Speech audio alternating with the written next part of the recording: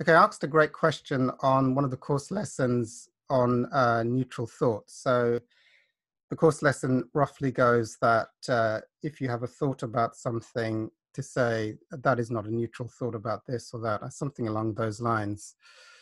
The thing with the course lessons is as you do them, you're asking for the Holy Spirit to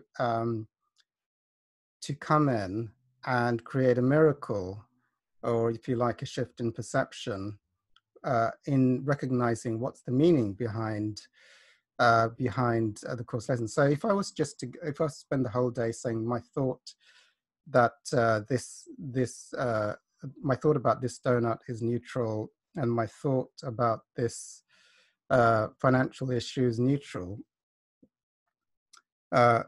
is not a neutral thought, then as you do that, then it comes into awareness that the thinkingness, eventually it comes into awareness that the thinkingness which originates out from a self-centered place cannot be neutral, because when thoughts arise with interest, investment, or attachment or meaning from a located self-centered aspect and are interpreted through the self-centered aspect, then they're not going to be neutral, because they're being identified with through programming and through meaning, which is the whole basis of the ego.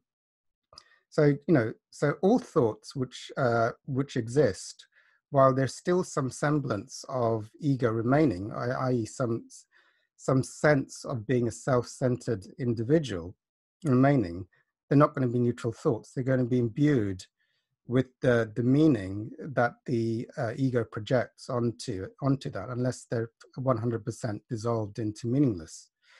So I believe this is not a neutral thought is one of the early lessons. So it's just showing that everything that the ego is trying to think about is projected with past history, and so is going to have that tinge of coming out of an energy field of a self-centered level. But some of the courses, when one is doing the course, it's an intention to let go and to be free. And so some of the lessons, as you do them, as one's own inner level of consciousness increases, then the meaning of each course lesson is seen from a different light. And the nature of self-centeredness and the levels of consciousness is discerned. Okay, let me stop the